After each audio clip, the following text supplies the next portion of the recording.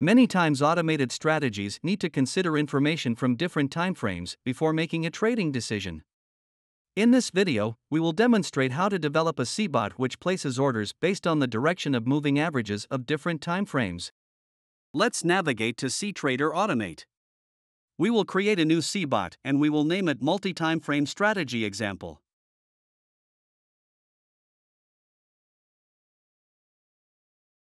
In this example, we will declare three moving averages from different timeframes and we will enter buy positions when all three moving averages are rising and we will enter sell positions when all three moving averages are falling.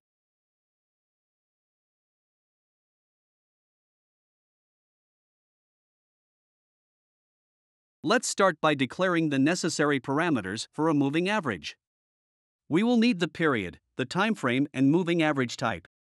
The first parameter will be an integer parameter that will allow us to specify the moving average period.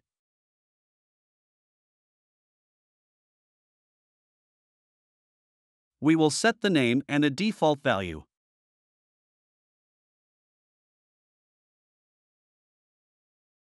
We will also specify the group this parameter will belong to. We will call it moving averages. The next parameter will be a timeframe parameter that will allow us to choose the moving averages timeframe.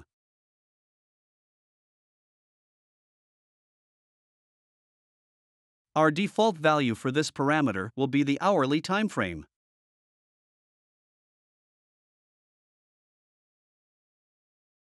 We will add it to the same group. The last parameter will be the moving average type.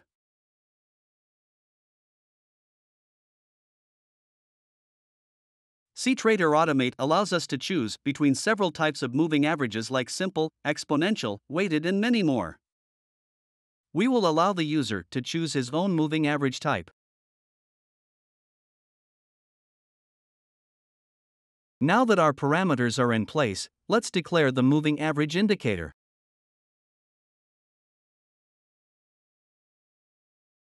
And then let's initialize it in the onStart method.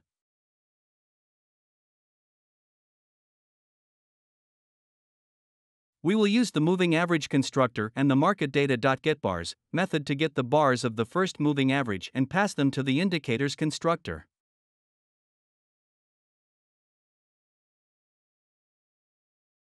GetBars method is a very handy method for getting bar data for any timeframe and any symbol you need.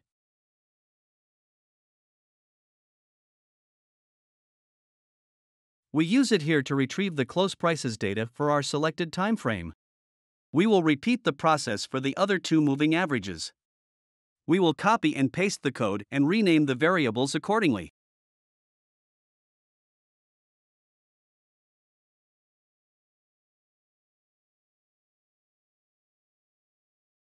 We will just change the numbering in the parameters names, add the default values of our two new moving averages.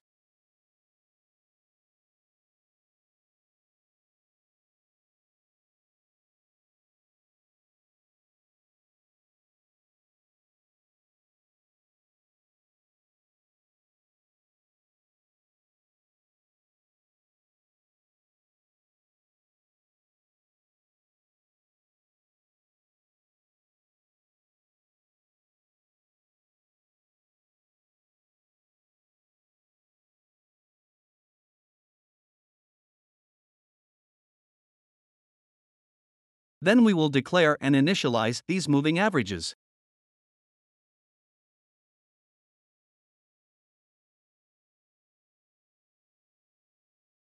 We will use the cTrader Automate method to declare the moving average indicator. And then let's initialize it in the onStart method.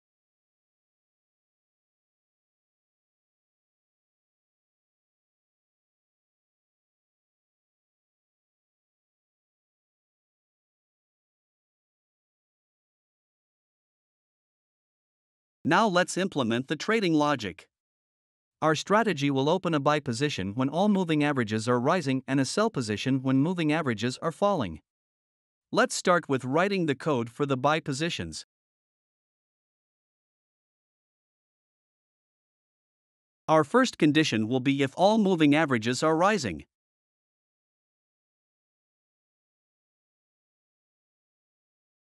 The moving average result property features methods that allow you to determine if the moving average is rising or falling. We will use it for our condition.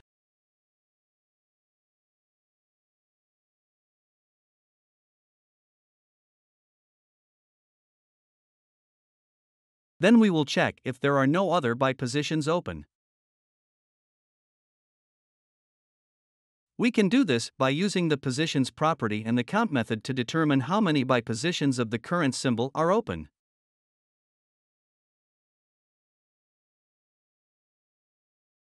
If the result is 0, we will execute a buy market order. We will use the execute market order method and we will pass the trade type, the symbol, and the volume as parameters.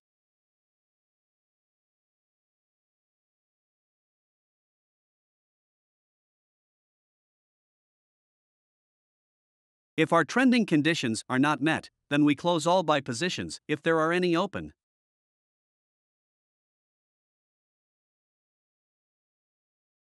We will use a for each loop. We will get all the positions of the same symbol and by direction and we will close them using the close method.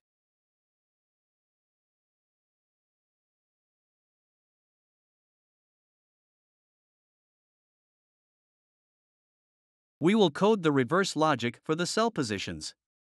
We will check if all moving averages are falling and we will open a sell position if there are no other sell position open.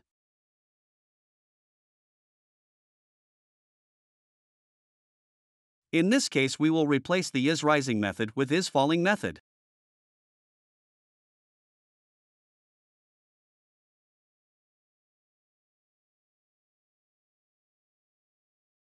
Similarly, we will close sell positions when the conditions are not valid.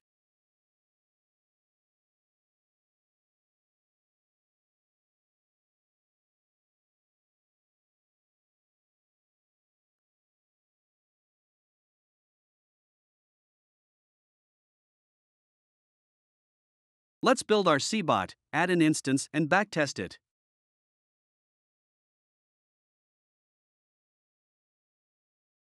We can see that the cBot enters positions when the moving averages are synchronized to the same direction and stays out of the market when each indicator points to a different direction.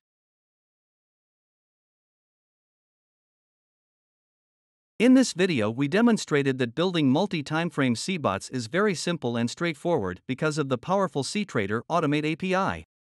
We hope that you found our video helpful.